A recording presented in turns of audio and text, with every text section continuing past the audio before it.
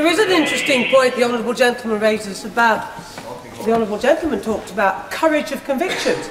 Could he like to tell the House why it is that a few weeks ago he voted against the government's withdrawal agreement, but on Friday he voted for it, and why he's entitled to a vote and to change his mind, but the people of this country are not allowed to change their minds and have a people's vote?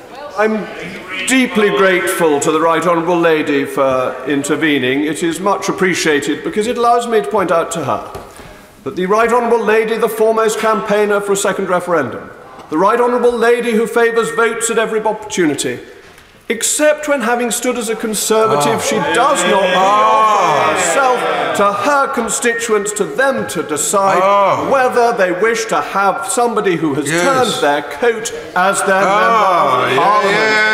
So I think that, if the Right Honourable Lady wishes to appeal for the Chiltern Hundreds, I will of course give way. Well, I think it is important to record that, of course, the majority of people in Broxtowe did not vote Conservative. And like all honourable and right honourable members, I seek to represent all my constituents, as we should all do, putting them and our country before narrow sectarian party interests. That's it. Let them decide. Mr. Speaker, what was it that the late Earl of Beaconsfield said of Mr. Gladstone?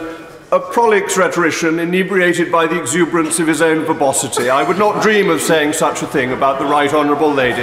Let me return to the motion in hand, which is discourteous to you, Mr. Speaker, does not allow sufficient time for debate.